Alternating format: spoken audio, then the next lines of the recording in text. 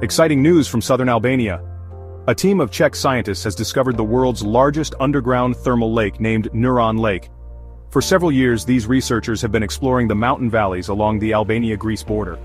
Their journey led them to the Vromoneri Valley in Leskovic, where they uncovered a vast cave system filled with thermal springs. While tracing these thermal sources, they found a 100-meter deep abyss called Atmos. And at the bottom, they confirmed their groundbreaking discovery, the largest known thermal lake. Neuron Lake measures an impressive 138 meters long and 42 meters wide, holding around 8,335 cubic meters of hot water.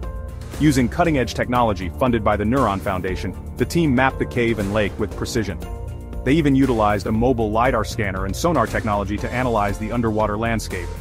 The lake's mineral water is rich in hydrogen sulfide, which forms sulfuric acid, dissolving limestone and creating new underground spaces, fascinating for hydrological and geological studies. This discovery places Albania on the map for international researchers, revealing its potential for geological exploration. Stay tuned for more amazing discoveries. Don't forget to like and subscribe.